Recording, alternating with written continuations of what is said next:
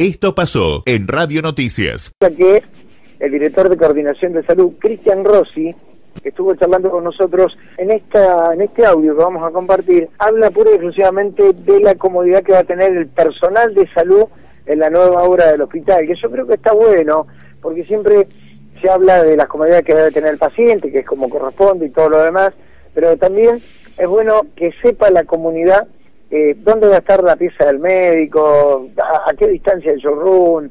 El hospital tiene que ir progresivamente, hay muchas más comodidades para los profesionales, todo es mucho más cómodo, todo el personal tiene en su área de trabajo su baño con duchador dentro. Esto nos lleva a que el personal, los choferes de ambulancia no tienen que andar en otro ambiente para ir a ducharse o cambiarse, están al lado de la guardia, están muy cerca de la guardia y de donde están las ambulancias, los choferes, el 107, la emergencia, la habitación del médico de emergencia, está todo en menos de 10 metros.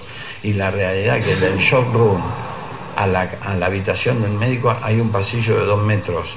Y de los consultorios de guardia a la habitación del médico, hay del consultorio más lejos son 8 metros. A la sala de observación hay 4 metros.